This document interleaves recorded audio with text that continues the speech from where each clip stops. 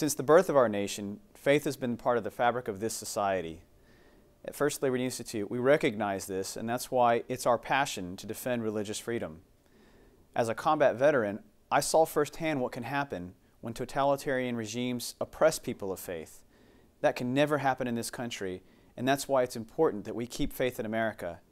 And it's also important that First Liberty Institute continues its mission to defend religious freedom for all Americans.